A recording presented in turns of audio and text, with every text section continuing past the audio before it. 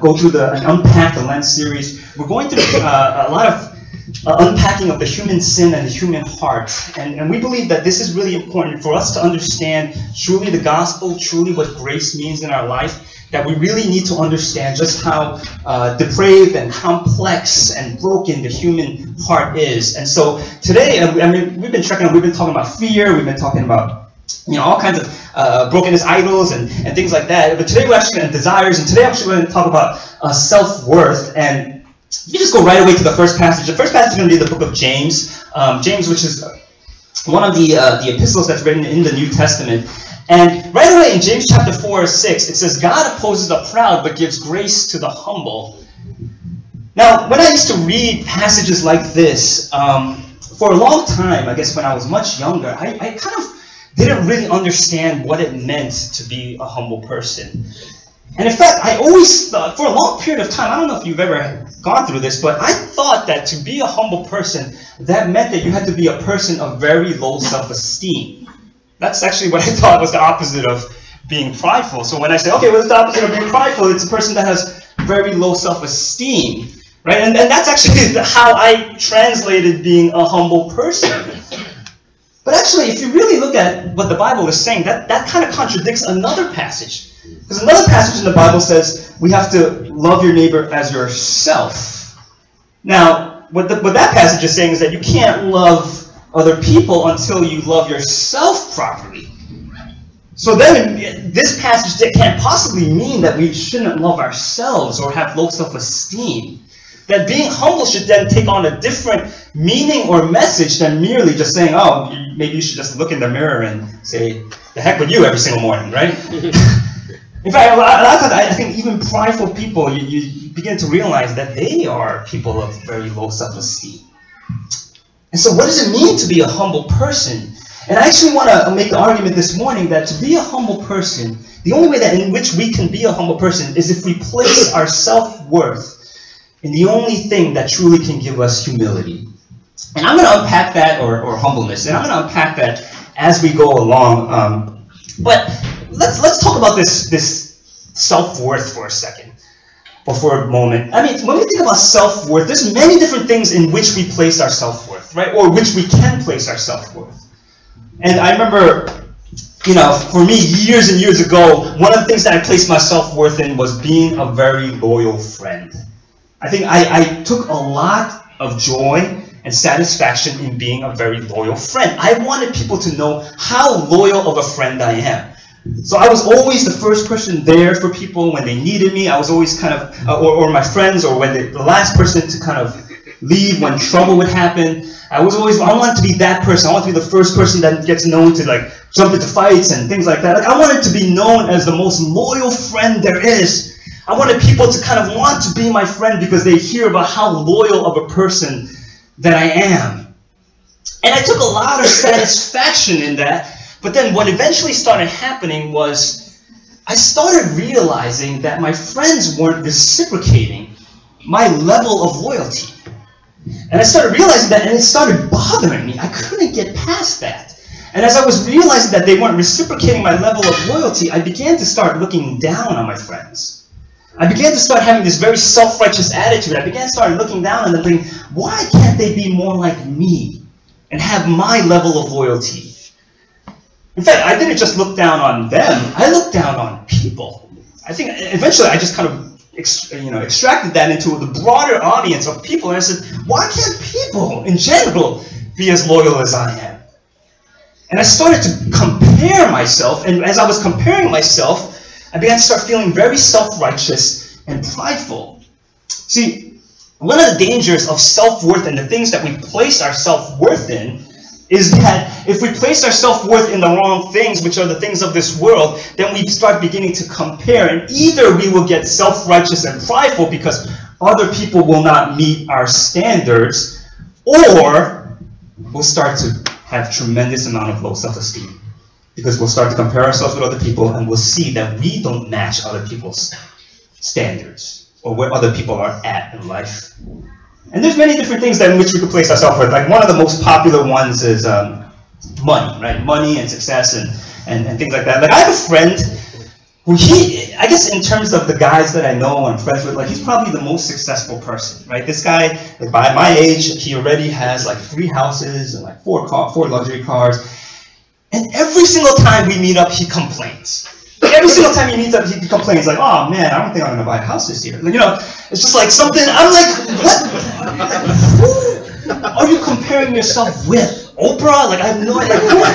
Like, he just complains every single time, like, just complain. You know, and I'm like, man, I have this huge student debt hanging over my head, and you're complaining you don't get to buy a house this year, right? When you have 3. So I was just amazed at just how even people like him, they compare themselves. They're comparing themselves to other people. And not only is he comparing himself, I'm sure when he looks at people who may have less, he's comparing himself and saying, oh, you know, I've done a better job than them. Or when he compares himself to people who have more, I'm sure it hurts him as well. And it hurts his self-esteem, hurts his pride, right? And so these kind of things, and you know the answer to this question. You know what I'm going to say, right? You already know, you know, I'm going to give the kind of Christianese answer and tell you guys, hey, it's about putting your self-worth in being a child of God. But I actually want to talk today and kind of make the argument that I think it's more complex than that. It's more complex than simply that. And I'll explain why. Today I'm actually going to talk about what the most dangerous form of self-worth for a Christian is. What the most dangerous form of self-worth for a Christian is. And we're going to look at the passage in the book of Matthew. Matthew is one of the 4 Gospels that documents the life and death of Jesus Christ. And in this passage, Jesus Christ is talking to a group of religious leaders that are called Pharisees. Now, Pharisees are religious leaders that have upheld the law, and they've been kind of the good, religious, moralistic people of back then. And this is what it says. It says, then Jesus said to the crowds and to his disciples, the teachers of the law and the Pharisees sit in Moses' seat. So you must be careful to do everything they tell you, but do not do what they do, for they do not practice what they preach. They tie up heavy, cumbersome loads and put them on other people's shoulders, but they themselves are not willing to lift a finger to move them. And everything they do is done for people to see. They make their phylacteries wide and their tassels on their garments long. Now, just to give you some context, what a phylactery is that back then, they used to carry these leather boxes. And in these leather boxes, they would have Hebrew texts in these leather boxes that would remind them to pray. So this is not a bad thing, right? And these aren't bad things. Like it's a reminder to pray. And what they would do with these phylacteries, these reminders to pray, is that they would make them as wide, these boxes as wide as possible, so that people could look at them and see them, and they could kind of show the people that, hey, look, I am praying, right? I'm take a look at my box, I'm praying, right? And then what the tassels on their garments represented is that they used to have these tassels on their garments that would actually be the reminder of them to obey God's commandments. And once again, they would make these things as long as possible so that people could see that. And once again, it's not bad to pray. I mean, these are good things. You want to pray. You want to obey God's commandments. But the problem was that they were doing it not to obey God, not to please God, but they were doing it to please man. They wanted to show people that they were actually doing a good job with all this. And I call this the most dangerous form of self-worth, because when we get into this type of thing where we place our self-worth and our identity in how religious and moralistic we are, oftentimes we can trick ourselves and trick other people into believing that we're placing our self-worth in being a child of God when we're really not. So I'm pretty geeky. I like fantasy, Star Wars, Lord of the Rings type stuff. And in Lord of the Rings, I used to actually... I don't know why I used to really enjoy looking up like J.R. Tolkien quotes, who was the author of Lord of the Rings. And one of the quotes that was really interesting was he actually, in Lord of the Rings, there's 2 characters, there's Gandalf and then there's Sauron. And Gandalf is this wizard who's this kind of righteous guy, and if you ever watch the movies, like you know he's this very larger than life righteous guy that you kind of root for, and Sauron is kind of the evil warlord that they're trying to fight against. But this is actually what J.R. Tolkien writes about Gandalf and Sauron, because they're both, Sauron is trying to go after the Ring of Power, and if Sauron gets it, it's kind of being used for evil and destruction, and people are going to be miserable. But this is what J.R. Tolkien says about Gandalf and Sauron. He says, Gandalf, as the Ring Lord, would have been far worse than Sauron. That's crazy, right? What? He would have remained righteous but self-righteous. He would have continued to rule and order things for good and the benefits of his subjects according to his wisdom. Now, what is this talking about? It's such a weird thing. I mean, what is this talking? I mean, you're talking about a guy who's good, right? The guy who wants to do good for people, and you're talking about a warlord who's evil. How can, if Gandalf gets this power, how can he be worse than Sauron? And the point that J.R. Tolkien is trying to make is that, yes, if Gandalf gets this ring, yeah, there would be good that would happen, but nobody would recognize his inner self-righteousness, including maybe even Gandalf himself. He may never even recognize that, which is why this is the most dangerous form of self-worth. I mean, how many people in here, or how many people do you ever meet, identify themselves as a Pharisee? Like, how often do you ever come across a person and they're a Pharisee, right? Like, they say, oh, yeah, I'm a Pharisee. That's something that you probably don't really hear very often, because that's something that we don't really recognize in ourselves. But today, I actually want to make the argument that I think that we're closer, many of us Christians, if not all of us, we're closer to Pharisees than we actually think. So, I'm just going to be very honest, about one of my big struggles in life and leading up to church planting. I really struggled because I grew up in churches where people worshiped the pastor, right? Like, they looked at the pastor as this great leader, and they kind of put him on a pedestal. And those are the type of churches that I grew up in and saw most of my life, not all of my life, right? Well, vast majority of my life. And for me, I was never really that into that. I always kind of saw through that. I always kind of saw that, this is just a guy who kind of bleeds and cries like the rest of us. This is just a guy who, the Bible doesn't really hold this guy in some type of, he's not a deity or anything, right? But we treat him like he is. And so I was always a little bit bothered by that. But because this is all I saw growing up, I wondered whether you can actually even have a church where the pastor isn't supposed to be perceived that way. Or you can have a successful church where a pastor isn't put on a pedestal. I always wondered that. And I was always bothered by that. And eventually I kind of became very cynical. And my cynical nature, my cynical self said, I don't even think that's possible after a while. I said, maybe that's just the way people are. Maybe people can't handle a pastor who leads out of brokenness or who isn't put on a pedestal. Like, maybe people just can't handle that. And so I had this very cynical thought to myself for many, many years. Now, when I went into ministry, I didn't go into ministry, I just want to give you, one of my main passion as a pastor is really not to give sermons. It's not to, these are things that what I speak about, I'm passionate about. But my passion of why I went into ministry, why I was so drawn into ministry, wasn't necessarily the sermons, wasn't kind of church politics, it wasn't all that kind of, I just wanted to hear people's stories.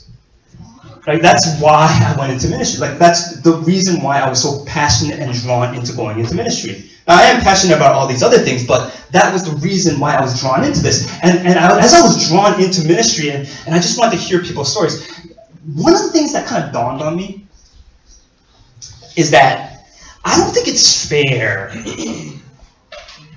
for me to expect people to let me into their lives if I don't let them into mine. That's one of the things that dawned on me. So I, with all my, that's the way that I did ministry, that's the way that I believe that ministry should be done in kind of my context or my head. But many of my friends told me that, David, you can't be friends with your congregation members. You always have to kind of put a wall there. Many of my pastor friends, even some of my lay friends, they told me, you can't be one of those guys that, just hanging out with your congregation members on a regular basis. You have to kind of put some type of separation and wall there. Many people told me that, and for me that bothered me so much. Because that's not why I wanted to be a pastor. That's not, I want to let people into my life. I wanted people to see my broken. I wanted people to see my pain as well. So then I remember when Janie and we first walked into Hope Church in Astoria. The first person I ever met in Hope Church was the pastor, Drew, right? And I didn't know that he was a pastor. If you ever met Drew, I don't know how to say this. It doesn't look like he's some type of, special deity or whatever. He doesn't look like a guy like you're exactly like. He just looks like a guy you want to hang out with, right? He looks like a guy you just kind of want to like hang out with, say, like give a high five to, and just like talk about sports with, like just hang out with. Like he just looks like one of the guys. And so the first guy that I met was Jordan, and as I was there, I actually had a cynical thought in my head because it was a new church plant at the time, and the cynical thought in my head was, how long can this last? Right? Like, how long can this last where you have a pastor who's just so upfront and honest about his brokenness and all, just kind of like looks like one of the guys, doesn't try to. But, so I think I continued to struggle with this. And then as I was church planting, I ran into some other hurdles. And one of the things was that I remember as I was kind of, gathering together community and kind of building this community, one of the things that happened was I actually met with a friend who was looking for a church, and he's a really good friend of mine.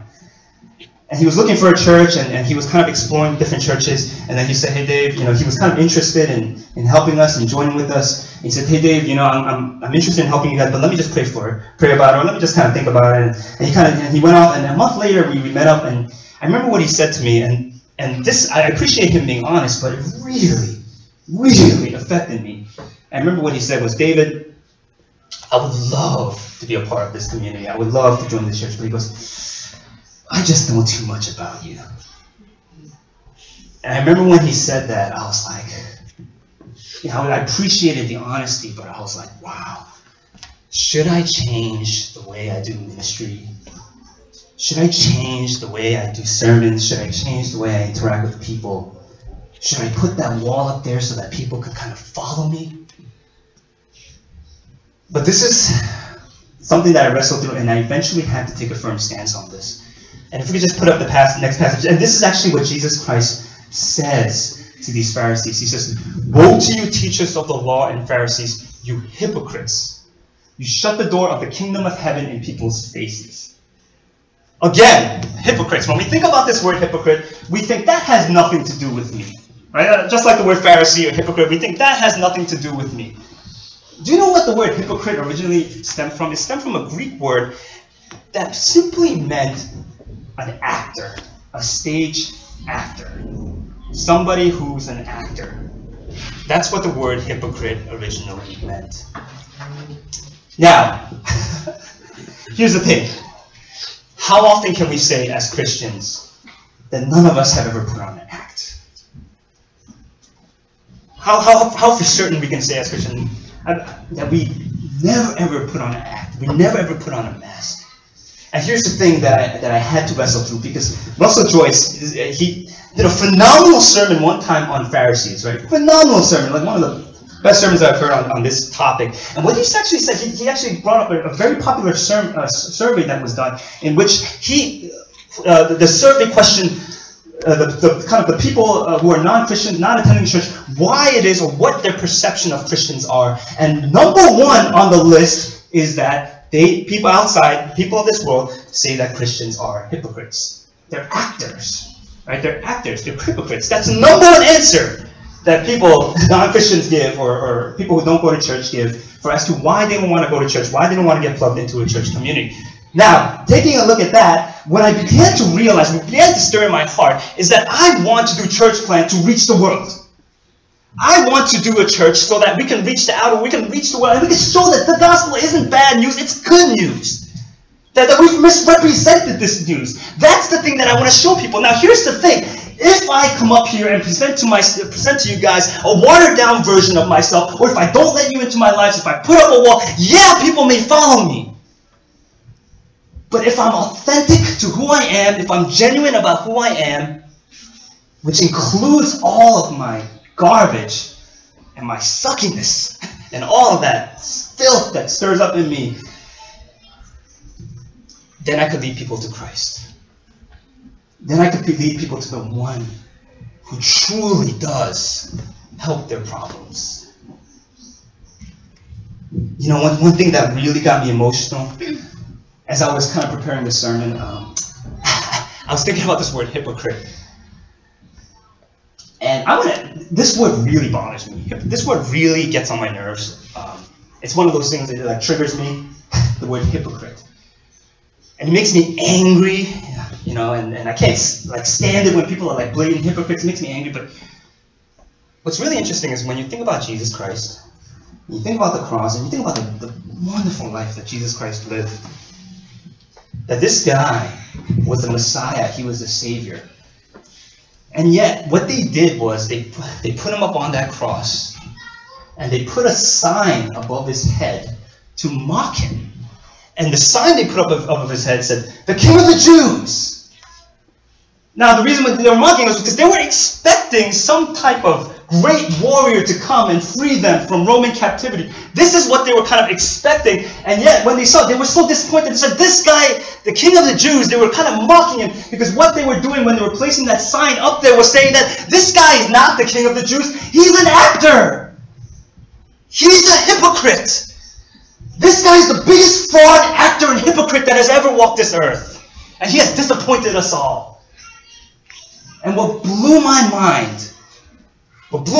is that so oftentimes we, as Christians, we're trying to kind of be on this level and kind of trying to work our way into being a good Christian and getting self-worth for all those things. The only way in which we are able to do that without comparing ourselves to other people, without being let down or being self-righteous, if we realize that somebody already did the work for us.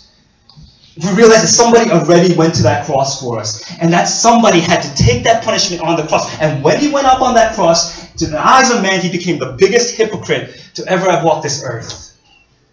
And he did that for us. You see, Jesus Christ went to the cross, he became the biggest hypocrite, so that now today, we don't have to be. We don't have to be, because he's done all the work. If we can just close our eyes and bow our heads and ask the worship team to come up. And we're going to go into a time of communion. And during this time, I actually want to